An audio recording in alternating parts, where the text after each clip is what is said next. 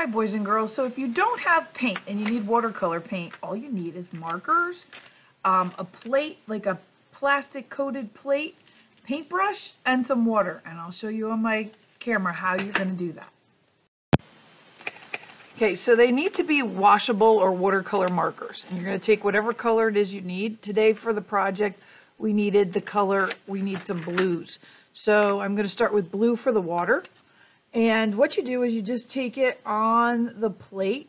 This is just a plastic plate, and it won't ruin it, so you don't have to worry if it's a plate that you need to use later. You can use it later. You just wash it off. So I'm scribbling the blue here, and then what I'm going to do is I'm going to take my paintbrush, and I am going to dip it in the water, and I'm going to activate my paint. See, it becomes painty by adding a little bit of water. The more water, the lighter the color. And then I can add it to my painting. All right, so that's how I created it to be blue paint. Now let's say I need another color of paint. I need the lighter blue so they don't look the same. All right, again, scribble it onto the plate.